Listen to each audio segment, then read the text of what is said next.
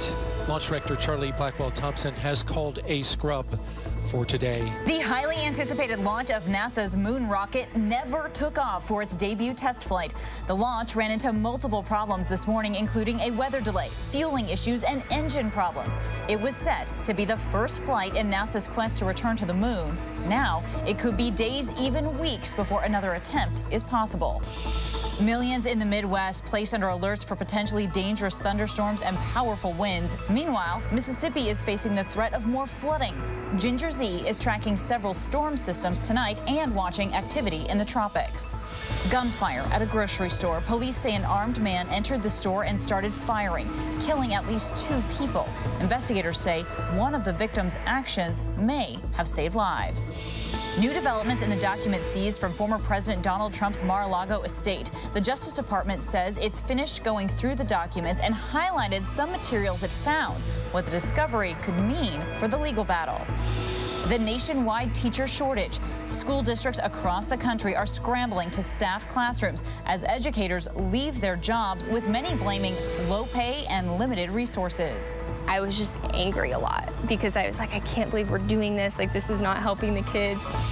One of the worst natural disasters in the history of the United States. 17 years after Hurricane Katrina, we're getting a glimpse at how it impacted the lives of some of the youngest survivors at the time. The creator of HBO's documentary, Katrina Babies, describes those harrowing scenes we'll never forget and how the trauma still lingers. It's important that we start these conversations and teach them and give them the tools to deal with their trauma once it's surfacing. And Serena Williams back on the court for her final major tournament. Millions are rooting for the tennis great as she tries one more time to tie the record for most Grand Slam wins. We take a look back at her extraordinary career. Well, good evening, everybody. I'm Kana Whitworth. I'm here in Los Angeles, in for Lindsay Davis, and thank you so much for streaming with us. And tonight, as many are trying to soak in those last few days of summer, millions are facing multiple days of severe weather threats. So we are tracking flooding, extreme heat, and possible hurricanes tonight. In the Midwest, damaging winds hitting 80 miles an hour, leaving 250,000 people without power. This is time-lapse video of a storm moving through Chicago. Now, that same system is fueling this funnel cloud in Minnesota. And in the deep south, there is a state of emergency following flooding in Mississippi that has forced residents to evacuate. And in the bone-dry southwest, temperatures could soar this week to nearly 115 degrees in some places, sparking excessive heat warnings and new fire concerns. All of this while we continue to watch the tropics and what has been a quiet hurricane season so far. Chief Meteorologist Ginger Z is standing by. She's tracking this all. But first, Trevor Ault leads us off from Mississippi. Tonight, those severe storms slamming the Midwest. The leading edge of this is what's producing winds of 50 to 60 miles per hour. Snapping trees in the Chicago suburbs, this time lapse showing the front moving through the city.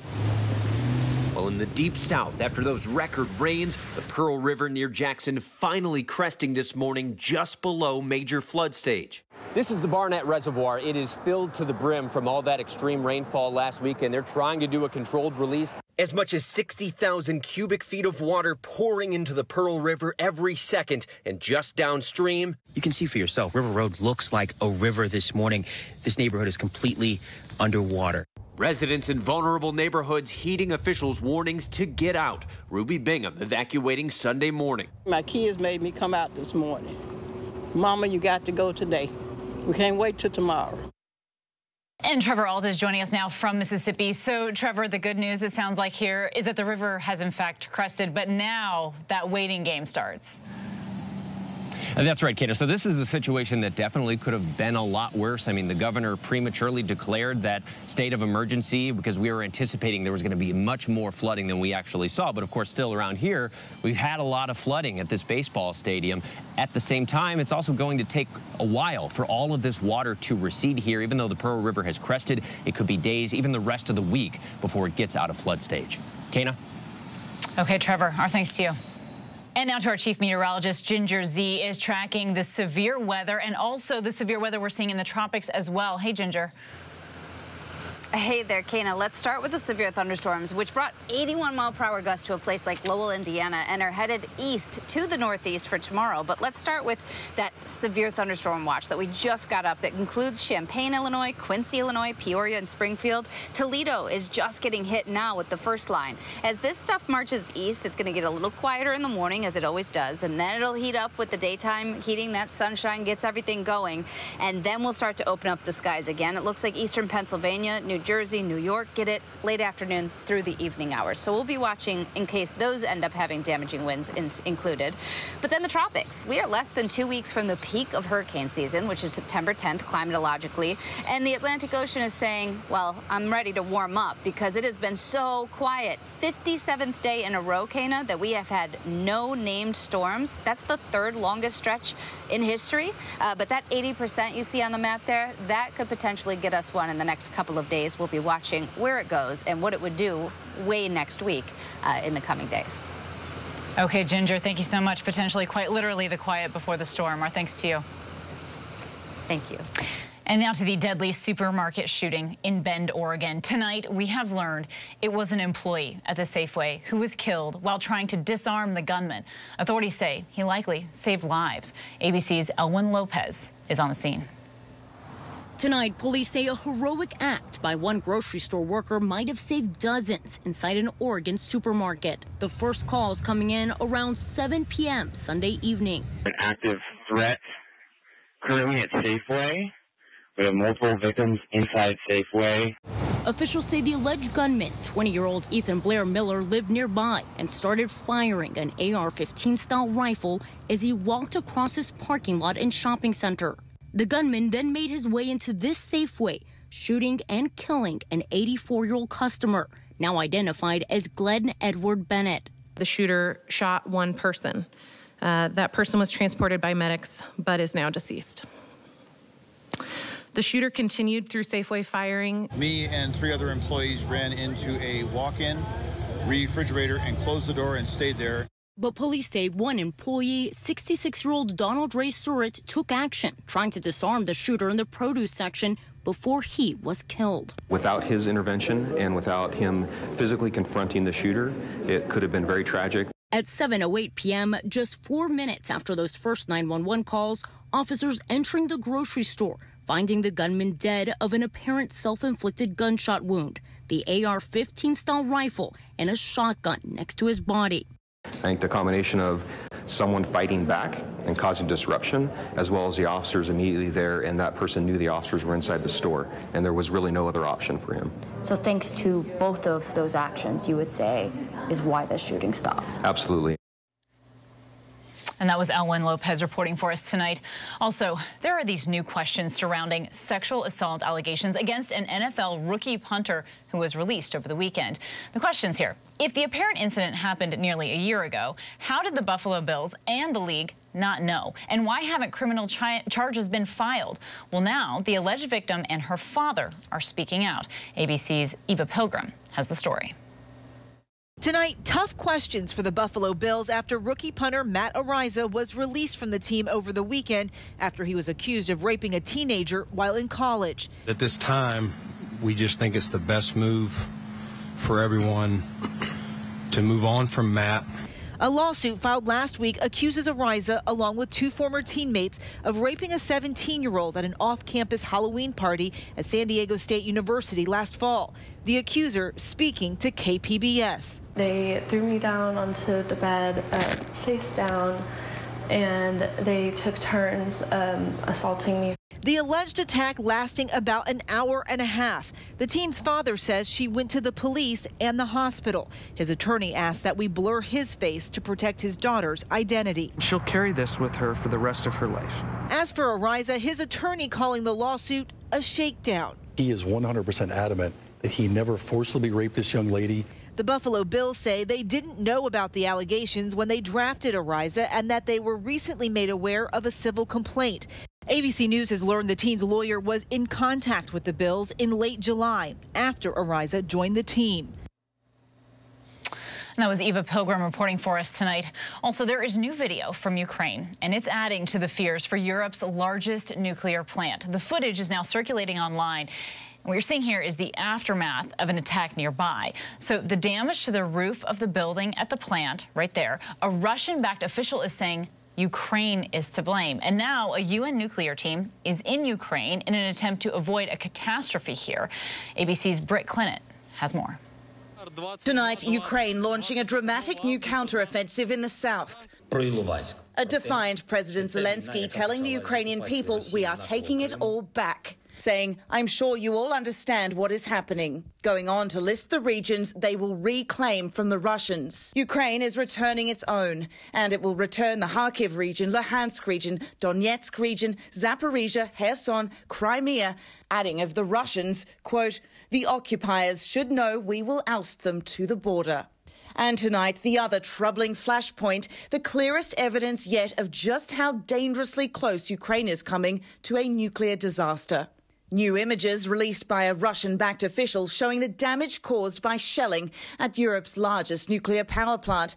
You can see a gaping hole in the roof of a building just 300 feet from one of the reactors. This new satellite picture showing that damaged building. The Pentagon tonight saying most of the shelling is from the Russians. The Ukrainians firing back and aware of the danger as they try to aim away from the plant. And tonight, UN inspectors have arrived in Ukraine today with plans to visit that plant in the coming days and calling for a controlled shutdown of the nuclear plant.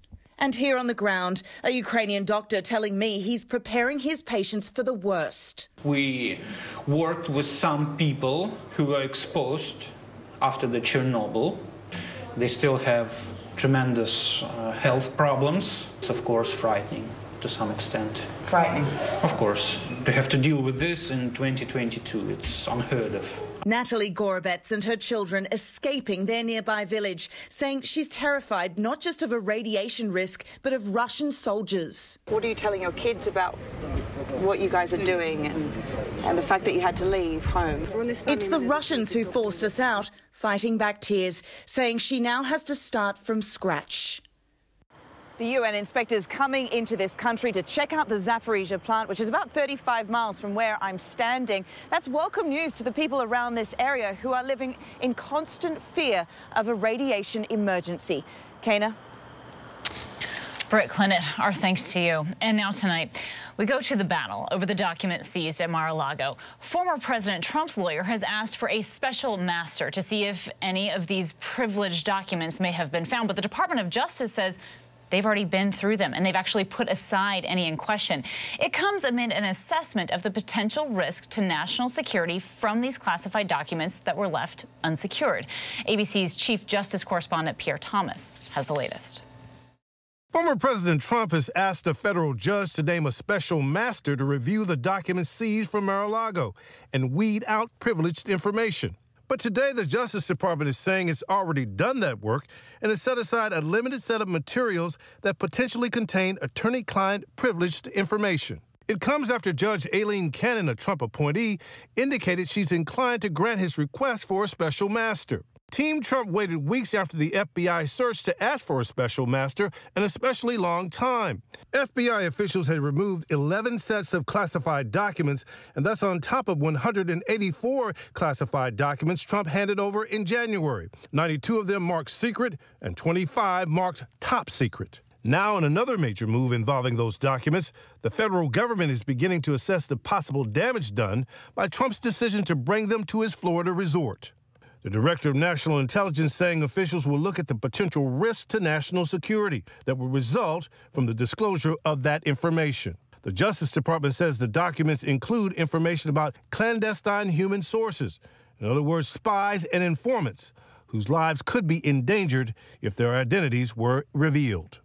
And Pierre Thomas is joining us now from Washington. So, Pierre, the Florida judge hears arguments Thursday on whether to name a special master, but the Justice Department says it's sort of already done essentially what the special master would do. They've gone ahead and identified a, quote, limited set of materials that potentially contain attorney-client privilege. So, in essence, where does this leave the investigation? Well, some are saying this is just a smokescreen by Trump to slow things down. But what the FBI cares about is not a question of privilege, but all those classified documents that they claim contain some of our very most important secrets. That's what they care about. All right, Pierre, our thanks to you. And now tonight, NASA's mission to the moon is on hold. An engine problem scrubbed the Artemis mission's first test launch this morning. NASA had been waiting 50 years to resume flights to the moon, and tonight, that wait will be a little bit longer. ABC's Gio Benitez reports for us from the Kennedy Space Center. Tonight, scrubbed. Two major issues on the launch pad, forcing NASA's launch director to delay the highly anticipated Artemis 1 launch to the moon. A scrub for today. Issue number one of the four engines wasn't cooling down to the proper temperature. That's a critical step to avoid a catastrophic launch. That is the whole reason for this test flight, to make sure it's as safe as possible. That engine has flown on 6 shuttle missions starting in 2006. But right now, engineers do not believe the engine needs to be replaced. Issue number 2, a crack in a vent valve in the inner tank. If we can resolve this operationally out at the pad in the next 48 hours, 72 hours, Friday is definitely in play. This test launch will be the first time the most powerful rocket in the world takes flight, sending the Orion capsule into space to orbit the moon and make sure it's safe for astronauts in 2024. It's been 12 years in the making, with an estimated end price tag of $93 billion. Today, Vice President Harris at Kennedy Space Center pressed on the large amount. The return on an investment for space exploration and being able to put human beings on the moon where they can work and live is going to be immense. And Gio Benitez joins us now from Cape Canaveral. So, Gio, a lot of disappointment this morning. So lay it out for us here. What is the best case scenario now? And also, of course, for NASA, what is the worst case scenario? Yeah, so Kana, the best case scenario would be that that rocket stays on that launch pad and that they're able to fix the issues over the next 48 to 72 hours. That is the best case scenario, because then we're looking at a potential Friday launch. They say Friday is absolutely on the table if that's the case. If that is not the case, and they actually have to move that rocket off the launch pad back to the assembly building, we are potentially looking at a delay of weeks, maybe even months, depending on what the issue is. But tomorrow, they will look at all of the issues, and they're going to look at it very, very closely with fresh eyes to see what they can do, Kato. Wow, Gio. Okay, a lot of high hopes then for the end of the week. We appreciate you, Gio. Well, when we come back here, it's a heart-stopping moment. 10-year-old boy jumping into a pool to save his mother from drowning. Also, Britney Spears speaks out about her controversial conservatorship, the allegations she made against her family in a now deleted audio recording. And school districts nationwide are struggling to fill a teacher shortage. Educators have said they are overwhelmed and underpaid. Maria Villarreal speaks to some about their decision to leave the classroom.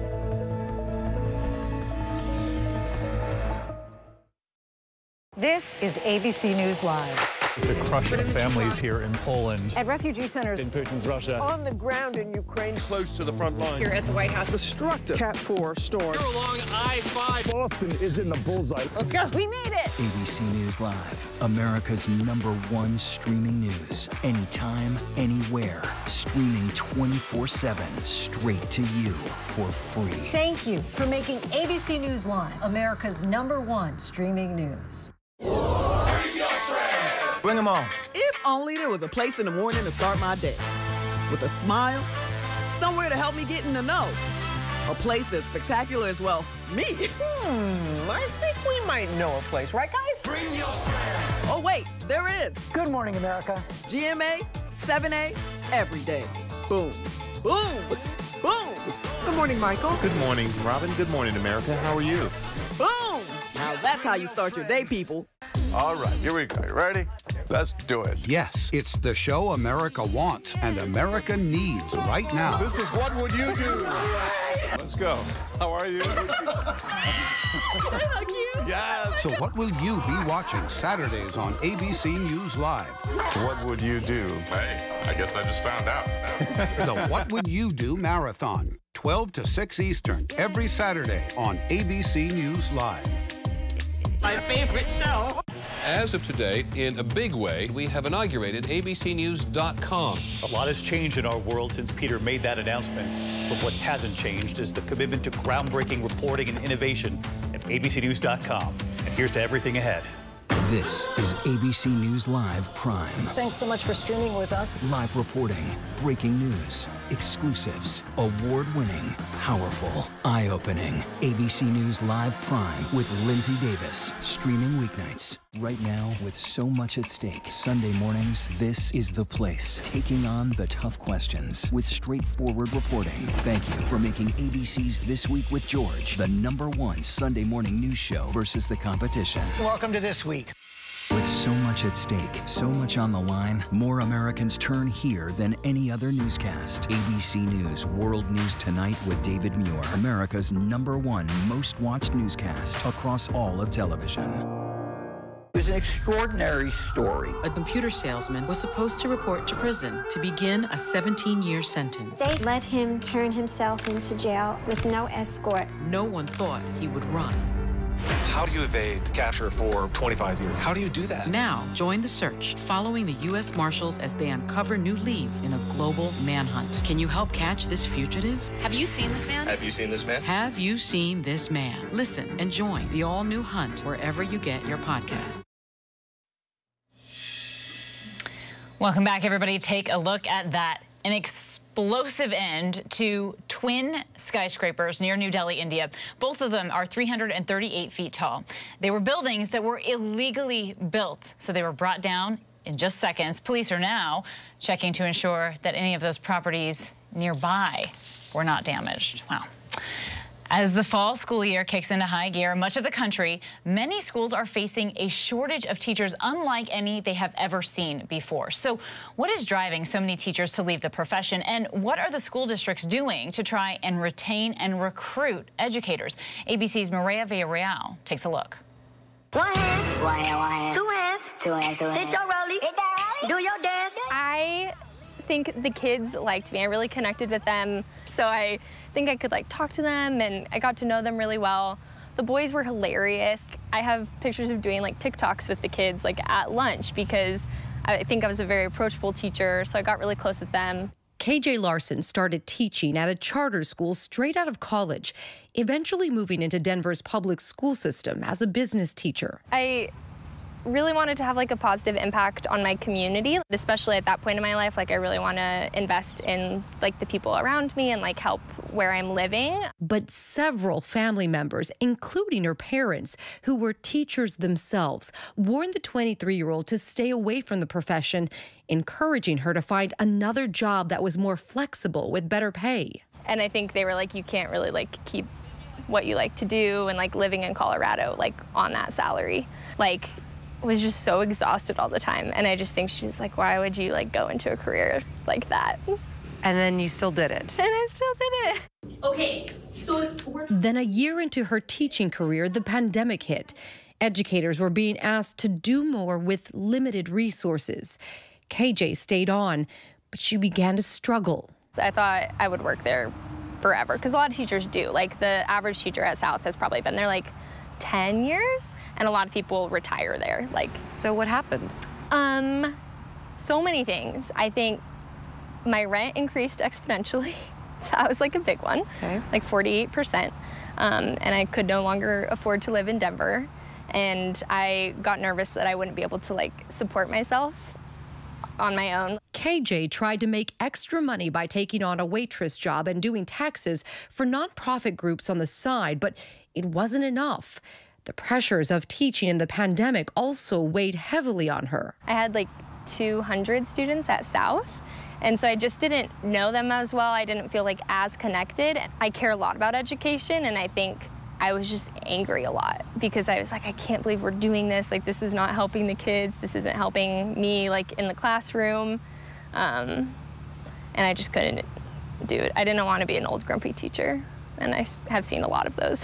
How long did you last at that school? Only 2 years, and then I quit. KJ is now working as an accountant with better pay and more flexibility. Across the country, there's a steady drumbeat of headlines about a nationwide shortage of teachers as the new school year kicks off. As school starts across our area, there's growing concern about who will be there to teach students.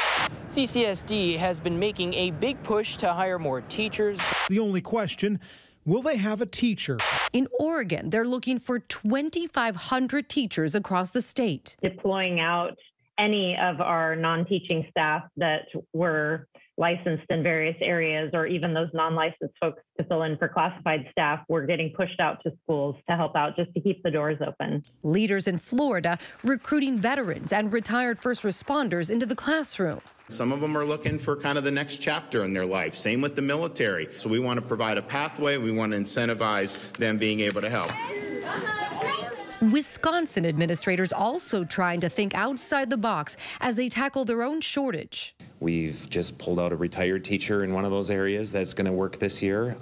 We've looked at people who don't have teaching degrees who come in and we put them to work. Top leaders warning the problem isn't going away. A lot of good teachers have left and they are leaving. The exodus is still happening. Around 300,000 public school teachers and other staff members have left the field since the beginning of the pandemic, according to the Bureau of Labor Statistics.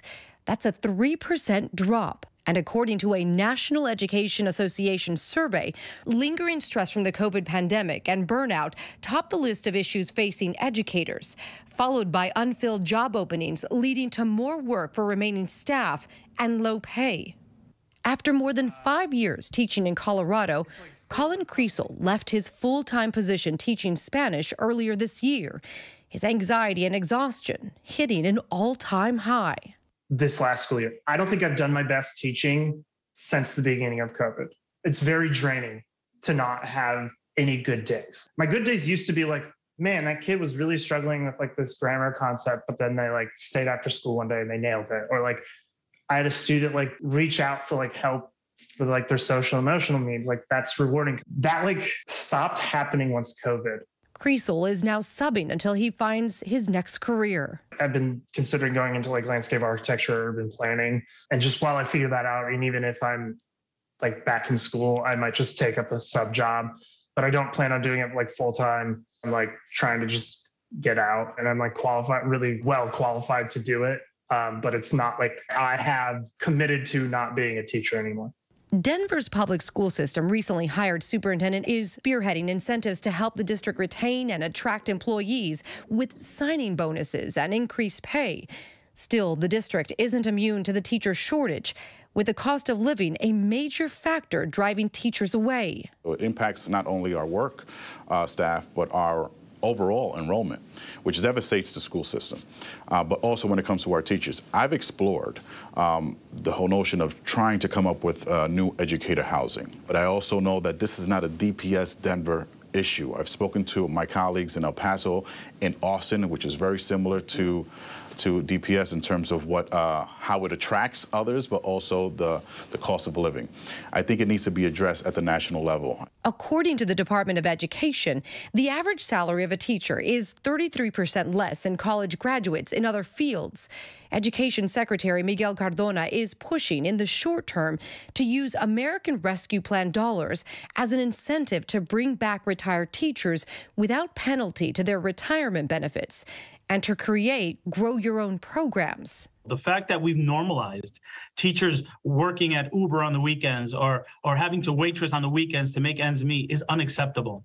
You know, the salary right now doesn't measure up. It doesn't measure up. We have to do better with salary, working conditions, and teacher voice. Back in Denver, as school starts up again, KJ admits she's already missing her students.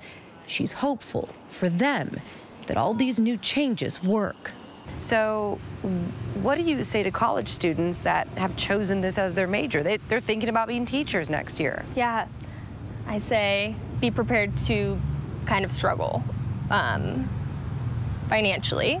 I would also say like prepare for probably like 3 to 4 years of it being very emotionally draining.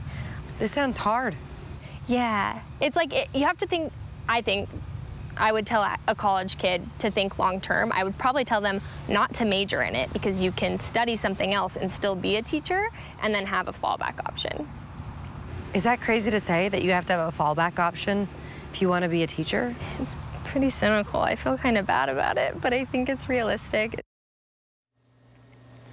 Wow, and our thanks to ABC's Maria Villarreal for that. Still ahead here, drones near the airport. How authorities are attempting to crack down on these objects before tragedy strikes.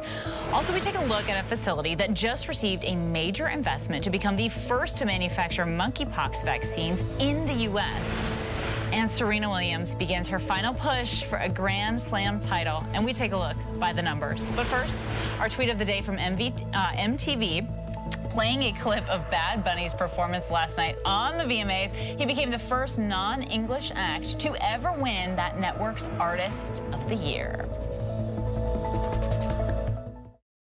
This is ABC News Live. The crush of families here in Poland. At refugee centers. In Putin's Russia. On the ground in Ukraine. Close to the front line. Here at the White House. Destructive Cat 4 storm. Here along I-5. Boston is in the bullseye. Let's go. We made it. ABC News Live, America's #1 streaming news. Anytime, anywhere. Streaming 24/7 straight to you for free. Thank you for making ABC News Live America's #1 streaming news. America is being poisoned with fentanyl, and we don't even know it. Just heard my wife screaming. She told me they had just died. 50 to 100 times more potent than morphine. Keep breathing, come on.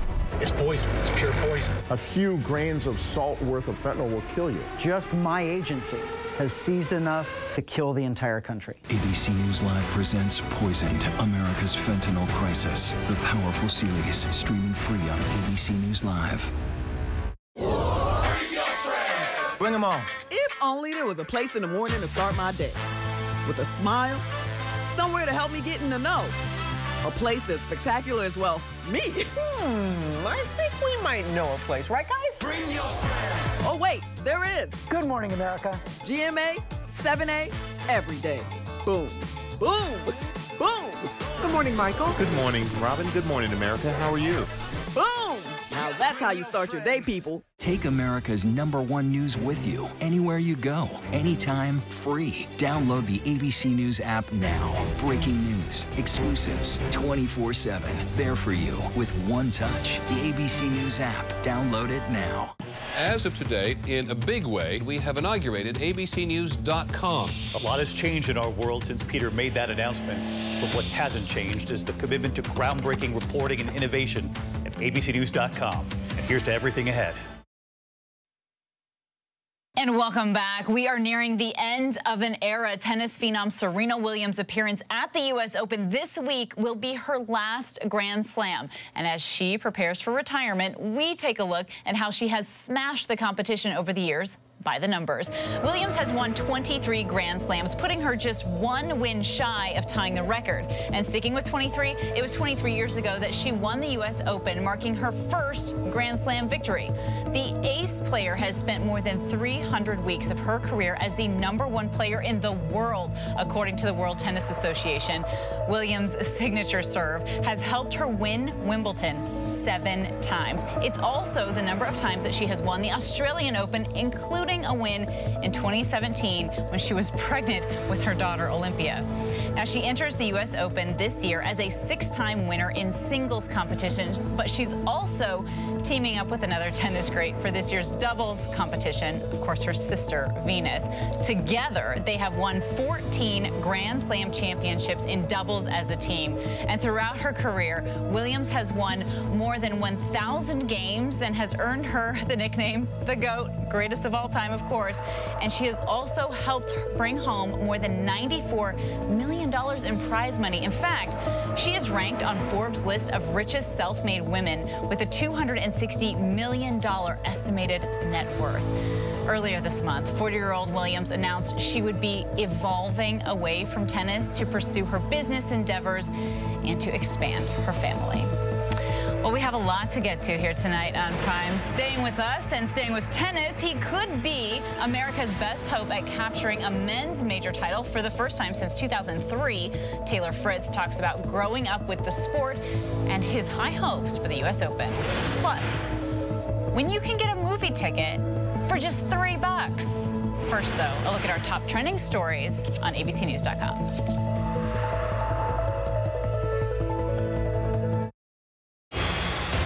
With so much at stake in our world right now, we wanted to thank you for your trust and for making ABC News America's #1 news. And thank you for making ABC News Live America's #1 streaming news. Now streaming on ABC News Live 2020. True crime, cinematic, real-life drama, stunning, the unthinkable. Follow the clues, The Hunt. True crime 2020. Now streaming on ABC News Live. National parks are incredibly safe places. A crime will happen. Hey, Mama. My wife has fallen. She's in really critical condition. At that time, I thought it was just a tragic accident. There's still a lot of questions we need to ask. There were small things that didn't totally add up. This is 2 lives for Harold that have died now. I was shocked. Something's not right.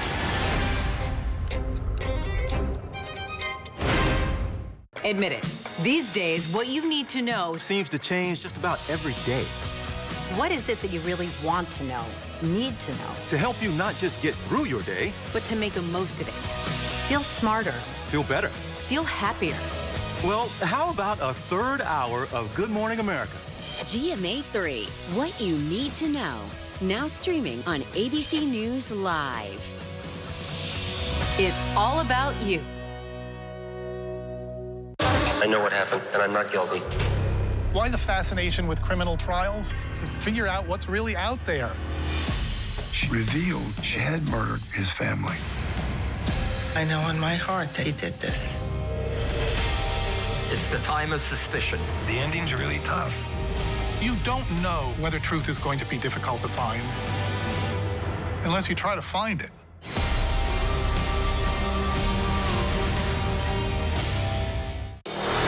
America's #1 news, ABC News. Most watched, most trusted, and streaming live to you anytime, anywhere, and free.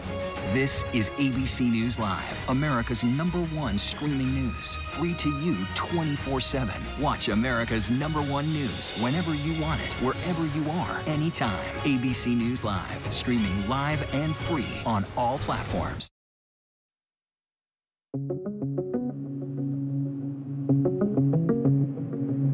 Increasing concerns over potential damage to national security following the FBI search of former President Trump's Florida estate. ABC News has learned the Director of National Intelligence has sent a letter to top congressional lawmakers confirming an assessment is underway. That heavily redacted affidavit used in the search of Mar-a-Lago released Friday, revealing some critical details. The FBI launched the search in part on evidence from a significant number of civilian witnesses. The Justice Department warning that as the investigation continues, key witnesses could face intimidation or retaliation. There is an ongoing grand jury investigation, and prosecutors have already identified potential targets and are looking for more. The FBI has found documents involving the most sensitive of classified material, including some on human intelligence, spies, electronic eavesdropping, and secrets from allies. Former President Trump fighting back. A hearing is set for later this week on his request for a Florida federal court to name a special master, a third-party expert to review the FBI seized evidence from Mar-a-Lago.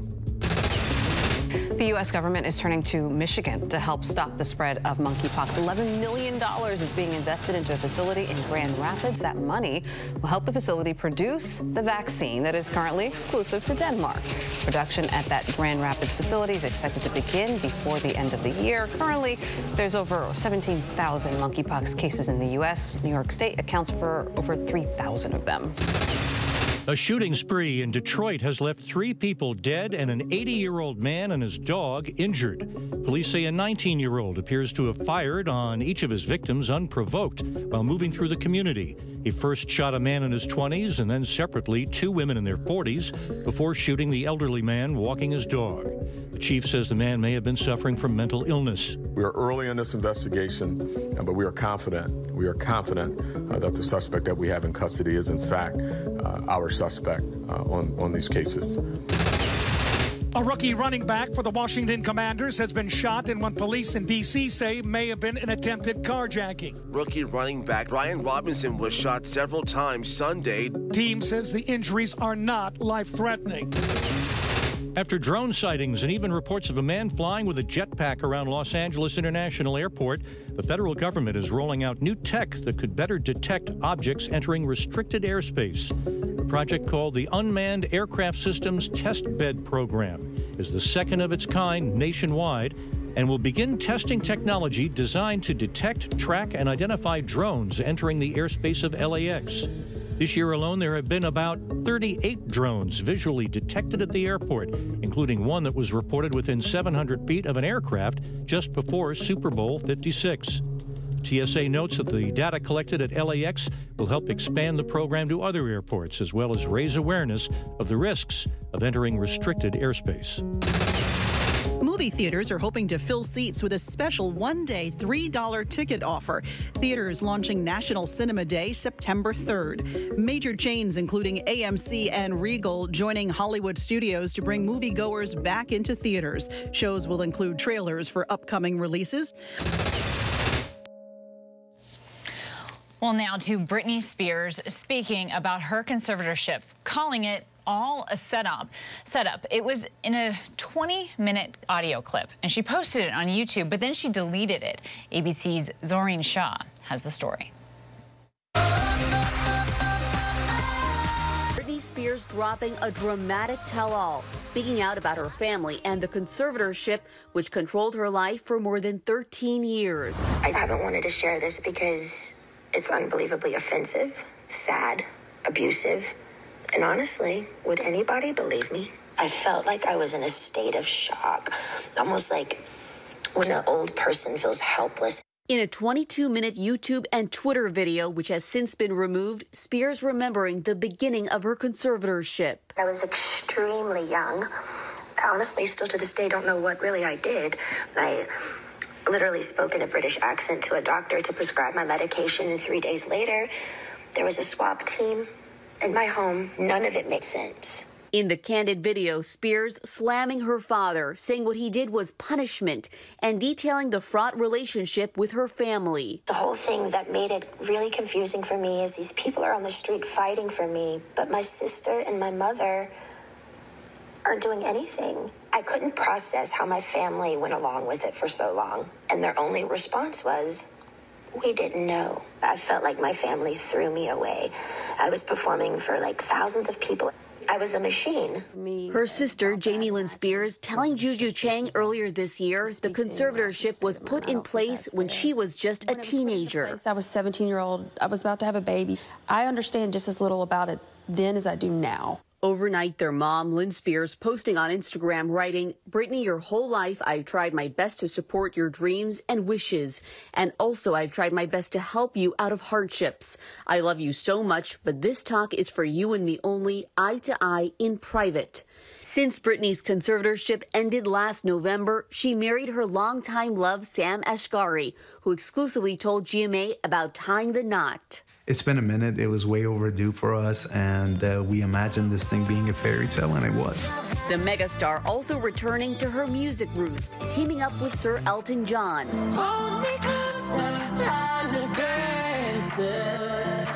Last week, releasing her first new song in 5 years. Spears says she's speaking out now, hoping to help others. I haven't honestly shared this openly too as well because I've always been scared of the judgment and definitely the embarrassment of the whole thing, period, and the skepticism and the cynical people.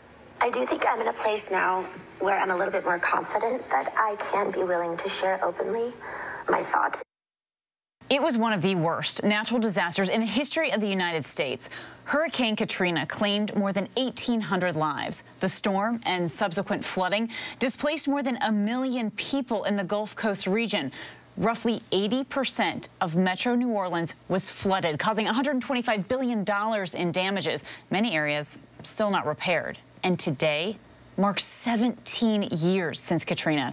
Children who experienced that trauma are adults now.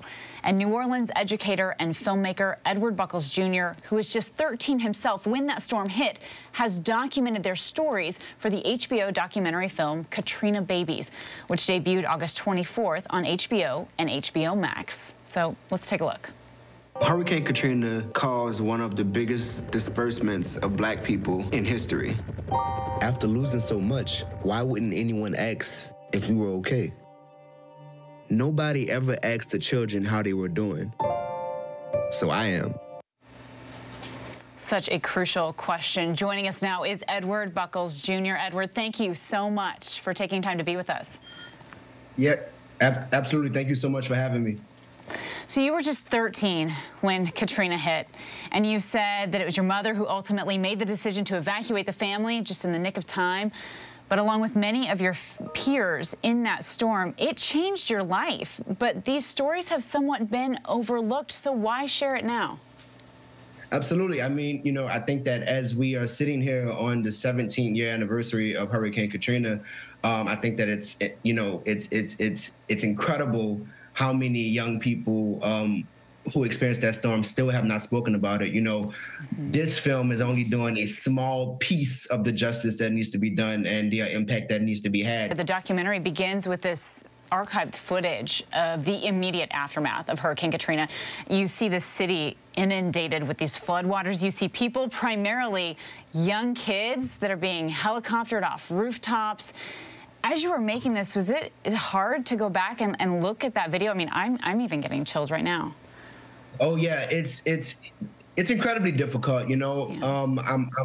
I'm super close to this footage. I'm super close to this project, the ideas, the topics. You know, many people in this footage, you know, I actually know. So it was definitely, you know, important that I take care of myself while I was making this film. But I also thought that it was important that we, you know, put some of this footage to use so that we can really see what happened in 2005 when it came to Black people in New Orleans. The term resilient, it gets thrown around a lot when talking about kids and how they're affected by trauma. Sometimes, though, when you use the word resilient, a childhood trauma could be overlooked because you say the kids are, in fact, so resilient. So in this documentary, you touch on this, that in America, you said, especially during a disaster, Black children are not even a thought. You went on to say that Hurricane Katrina was no different. So tell me what you mean. Yeah.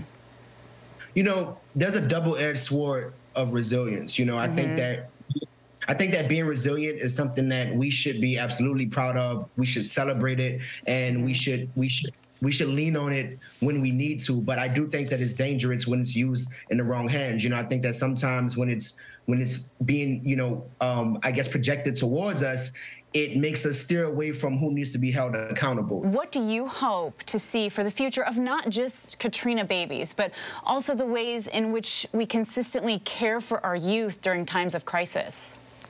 I just hope that we just talk to the children and start conversations with the children, even if we, you know, feel that they may not understand what's going on, you know, in that moment. It's important that we start these conversations and teach them and give them the tools to deal with their trauma once it's surfacing. You know, right now we're in a pandemic, you know, so how is this pandemic impacting the children? You know, I think that years from now, you know, I don't want another film, you know, to have to come out like this to start a conversation years later. We should be doing that right now. Yeah, let our kids have a voice, right? Absolutely. Edward, yeah, thank you so much for joining us, Edward. Really appreciate it. Thank you so much for having me.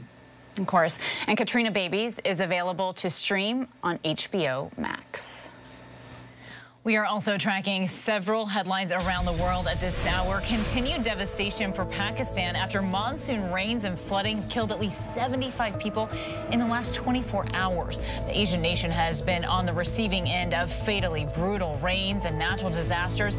Since mid-June, over 1,100 people have died and more than 1 million homes have been destroyed there. Pakistan's federal minister for climate change said that a third of Pakistan is underwater, with one small town receiving nearly 70 inches of rain in a single day. Also, the sister-in-law of the Peruvian president, Pedro Castillo, was given 30 months of pre-trial detention, the most serious escalation so far in a host of criminal investigations that have targeted the leader's inner circle. Prosecutors allege that she was part of a group that assigned public contracts to allies of the president in his home region. Castillo, who has been in office for 13 months, is besieged by scandals and has already survived 2 impeachment attempts. Prosecutors have opened 6 criminal investigations against him. Also, a lion at a zoo in Ghana mauled a man to death after he entered its enclosure. A security official on routine patrol noticed a middle-aged man had climbed over the tall mesh fence enclosing a lion, a lioness, and 2 cubs. His motivation is yet to be determined, and authorities are investigating that incident. Okay, so maybe it's hard to believe, but there just might be a silver lining if you are laid off right now. Many people who lost their jobs are finding new ones that actually pay better. ABC's Rebecca Jarvis has the story that we first saw in the Wall Street Journal. Oh, hi there. I'm Suki, and I got laid off this Tuesday with a third of the company. When Suki Lon was laid off from her copywriter job at a fintech startup, she wasted no time marketing herself, posting this creative video to LinkedIn 2 days later. No, Mom, this is not the perfect opportunity for me to go to law school. Promoting her colleagues also affected by the layoff. They are more talented than Taylor Swift and basically the Avengers superheroes of their field. A lot of us felt blindsided by the layoffs. I remember feeling really scared, and I thought, okay, what's a way that I can get my colleagues' names in front of as many people as possible? So I approached it in the best way I knew how. While also advertising her own skills. Also, I'm a copywriter. That video bringing troves of recruiters knocking on her virtual door. The next day I woke up and my LinkedIn inbox was full. I had tons of people wanting to connect with me. Despite record high inflation, the jobs market is still tight with about 2 job openings for every unemployed person. The job market is slowing, but it's actually still a job seekers market. What we're finding is that we're actually above those pre-COVID levels. So it is still a good time to find a job. If you've been laid off, experts recommend following Suki's lead. Do reach out to your network, emphasize your skills, and apply early. The stigma of saying that you're looking for a job has changed, and that is making it easier for people to find a job. If you're comfortable, put a post up, talk about this with your network, and be really specific about the skills that you have and the job that you're looking for. And once you score that interview, don't speak negatively about your past employer, and don't cover up the layoff. Focus on what you bring to the table, why you're the best candidate. And you want to focus on the future and not focus on the past. As for Suki, 2.5 weeks later, she scored an even better job. This new opportunity for me is something that I really enjoy doing. It's a senior level position and it's higher compensation. All right, our thanks to Rebecca Jarvis for that. And now to a quick-thinking 10-year-old who actually saved his mom from drowning in a pool. The whole thing is caught on camera. ABC's Ariel Reshef has the story. An Oklahoma mom crediting her little boy with saving her life. The remarkable rescue caught on home surveillance video. We were having a wonderful morning, and we thought we'd jump in the pool. Lori Keeney was in her backyard swimming pool when the 44-year-old who has epilepsy suddenly suffered a seizure. I heard a splashing and drowning-ish, and then I looked, and then she was seizing in the pool. Her son Gavin, who was on the porch, wasting no time. You can see him climb the ladder and dive in to save her from drowning. I was scared a little bit. The 10-year-old lifting his mom's chin above the water, paddling backward with her in his arms to the side of the pool until his grandpa, who lives next door, arrives to help. I saw my dad and I just threw myself into his arms. Relief as the 3 embrace in a hug. This could have killed me. I would have drowned if he was not out there. And that was terrifying. The Kingston Police Department honoring Gavin for his heroism, presenting him with an award for bravery. A mom forever grateful for her courageous son. He's definitely my hero, but I really do feel like he's my guardian angel as well. Wow, what quick thinking by that young man. And our thanks to Ariel Resha for that story. And finally tonight, with the U.S. Open getting underway, all eyes are also on 24-year-old American rising tennis star Taylor Fritz. ABC News contributor LZ Granderson caught up with Taylor ahead of the tournament. Growing up with professional tennis players as parents, it's no surprise rising tennis star Taylor Fritz found his hands on a racket at just 2 years old. I mean, it was around so much, it was pretty impossible for me, like, not to get into tennis, you know? Like, we had one room, kind of like pantry room in the house, it was just all rackets. You had a racket room in your house? There's just rackets, yeah. You have a 5-year-old? Yeah. Has he gone into the racket room yet and picked up a racket? Don't have a racket room, unfortunately, but I gave him my own, my racket. It's cool that I can hand my son my own racket. We get on the court, hit some. Is he good already? He's all right, you know. He's picking it up. The hardest thing for me as a young dad was spending time away from him. You're on tour. How are you managing that? It's really tough, you know. At the end of the day, like, I can't give up my career to be there all the time, even though I want to. And I've just learned a lot about time management and trying to spend as much time as possible with him when I can. From winning the U.S. Open Junior title in 2015 to top-ranked American man, Taylor has gone from curiosity to the country's best hope of capturing its first men's major title since Andy Roddick in 2003. Something happened last year, and you've become like this totally different player, and you're seeing in the results. You're at a career-high ranking now. You're at number 12 now in the world. Do you know what it was? Like, what clicked? I think the biggest change in my game was my forehand. I just started being way more aggressive with it. It just became so much more of a weapon that I could rely on. And it certainly seems to be paying off. Another forehand winner. This spring, Taylor defeated Rafael Nadal, becoming the first American man to win the Indian Wells title since Andre Agassi did it in 2001. Taylor Fritz is the king in California. When I think of Rafa, I just think of his legacy. This is a guy I grew up watching when I was 12 years old. It's crazy to even be playing against him, competing with him for titles. Despite a stress fracture in his foot, Taylor has been playing the best tennis of his life and comes to the U.S. Open seated in the top 10, leading many to believe he has a good shot to win it all.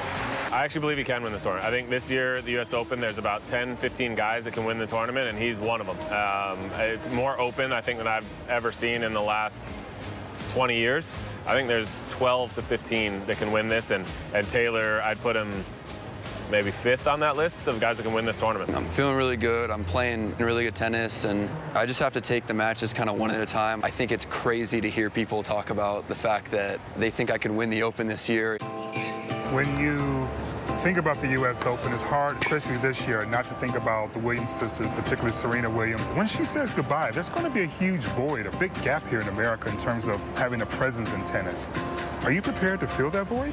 I could never fill the role. You know, the thing is, there's so many really good young American players that I don't feel like it's going to all be on me. It's an honor to have my name in that discussion, and I think the future on the men's side is very bright. Oh, wow. And before we go tonight, we have an image of the day for you. We stick with tennis, the U.S. Open back, and Coco Gauff clearly meaning business today. Oh, we love it. And that's our show for this hour. Please stay tuned to ABC News Live for more context and analysis of the day's top stories. Thank you so much for streaming with us.